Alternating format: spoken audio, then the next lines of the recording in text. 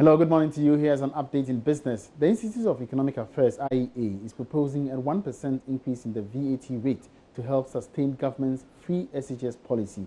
The Institute pitched this idea at a meeting with journalists on the mid-year review presented by the Finance Minister last Monday. Dr. Frankie Asaridonko is Director of Advocacy and Program at the Institute of Economic Affairs. The sustainability of the free senior high school program.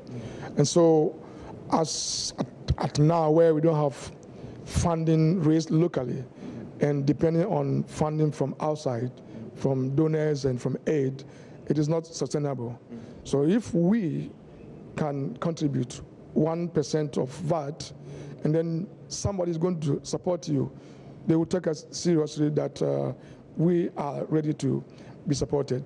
So yes, raising VAT will have some concerns from everybody, but knowing that this particular 1% rate is for the benefit of all children in Ghana to be able to go to school free from the first class to senior secondary school. I think once the education goes on, people will, I think, buy into the idea.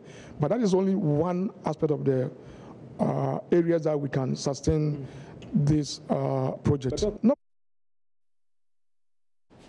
That's it for business. I'll bring you more business at midday. My name is Emmanuel Apuaji. Have a good morning.